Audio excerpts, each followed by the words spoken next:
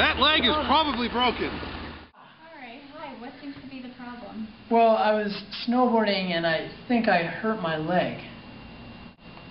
Which leg?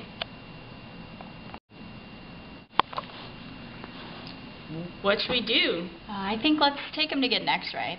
That needs an x-ray. Okay, hold still. We'll just take a look.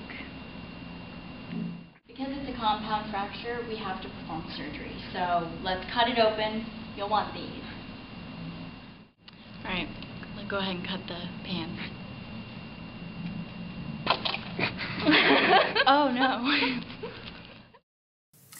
If we take a peek here, we can see that muscles are composed of fascicles, which are bundles of muscle fibers, or muscle cells.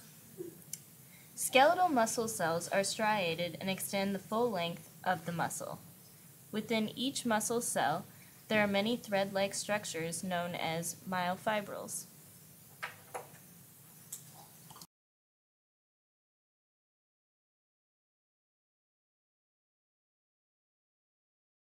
Each myofibril contains thin filaments made of actin. Interspersed are proteins called troponin.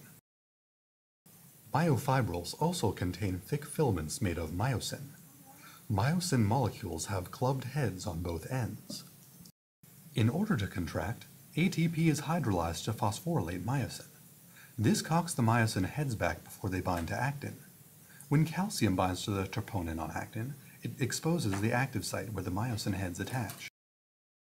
Well, thanks so much, Doctor. You'll be back in the slopes in no time.